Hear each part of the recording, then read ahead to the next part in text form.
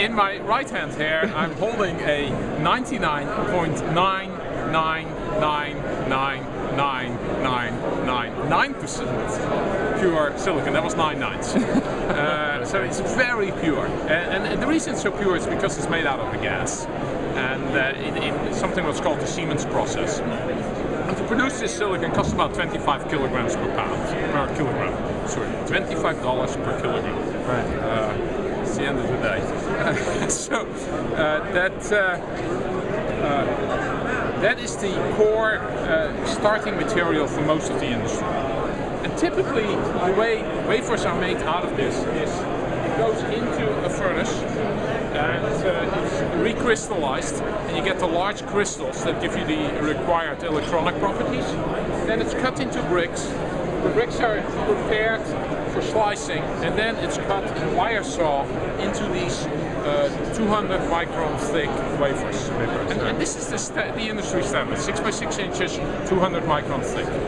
But this is an incredibly capital intensive and very difficult process. It takes 8 hours to cut a wafer like this. And in the process, half of the silicon is wasted.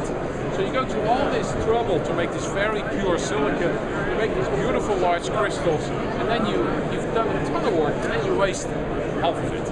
You throw half of it away.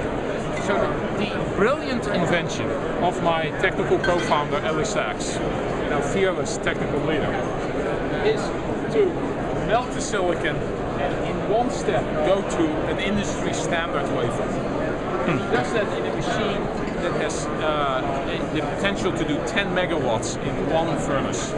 And so that is, I mean, in comparison, 30 times more production than the string ribbon technology that he invented for his PhD thesis. Right. So you have really fast production, and we actually did this on a small scale. We haven't scaled it up yet, but we did this, and this is exciting.